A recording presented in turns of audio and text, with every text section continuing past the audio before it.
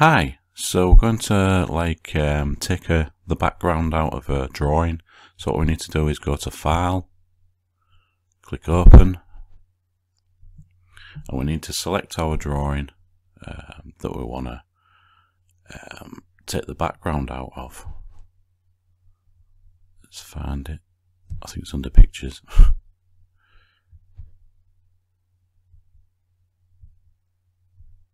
Right at the bottom. There it is. Now, when you prepare a drawing, you have to prepare it where you've got like no broken lines around the outside. So I've just gone round it like the drawing and make sure there's no broken lines, so nothing can leak inwards. You know, so what you got to do is you got to go to the magic wand. You click that. Right click it as well just to make sure it goes on it, and then you've selected it, and you need to select the white area, so you need to, and then click delete on your keyboard.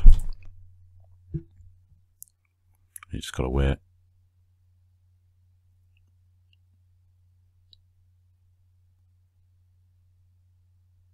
And then it takes the background out.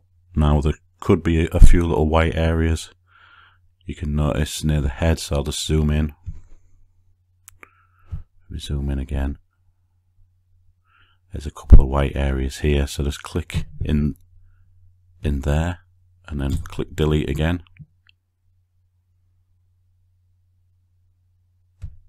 And then click in there and just check the overall image, just to make sure. Maybe we zoom out again.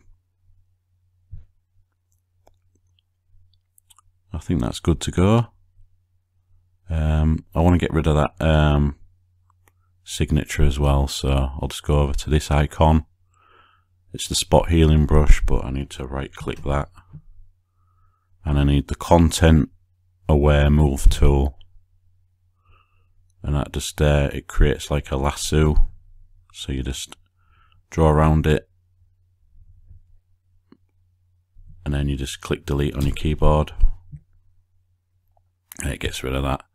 Now, if you've really wanted to check all the background and everything, for little imperfections, like little dots and things like that, and then you maybe want to, delete them, find them like that, and then delete them, or, just go through and check all the edges and stuff like that. But now I just go to File, and we go to Export As, and we always do a PNG because it keeps the transparency.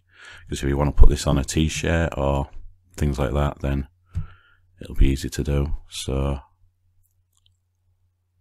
just click that. It takes a bit of time because we're using Photopea, so it's an online browser, so it's dependent on the memory you have on your computer. There we go.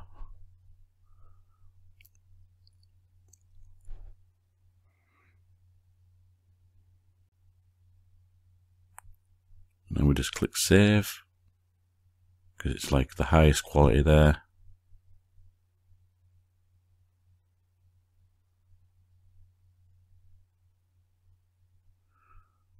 Then we can just click to open, just to see our file. It's not going to be perfect because we need to get rid of some of the edges.